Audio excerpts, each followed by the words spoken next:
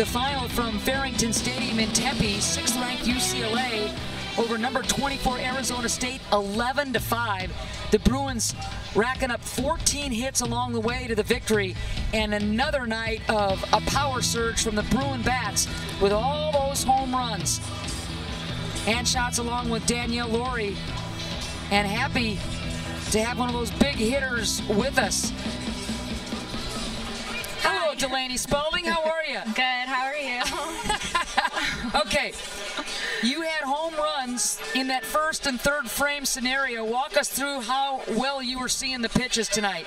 Yeah, I guess she was just throwing it, and I was just I'm sorry. I'm a little bit distracted right now, but I'm just seeing the ball well, I guess, and you know, just connecting with the ball, and you know, just allowing myself to the bottom of the lineup to see the pitcher, and that's really just my job right now.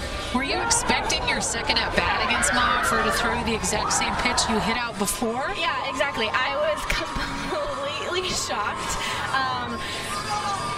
And yeah, I mean, it just worked out, I guess, in our benefit.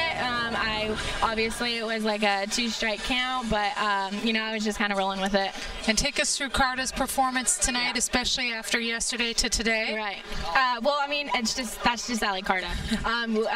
Talking to her after the game, even this morning, you know, it's just a different mentality. Totally, she knew that she was just gonna get the job. She's gonna get the job done. I mean, Allie Carta, there's really no words to explain. All right, Delaney, thank you so much for taking the time, and congratulations on another big win. Thank you so much. A couple of home runs for Delaney Spaulding. And UCLA goes yard a handful of times tonight to record the 11-5 victory over Arizona State. The series is now even. Game 3 set for tomorrow here in Tempe. Ann and Danielle will be here for that. Thanks for joining us, everybody.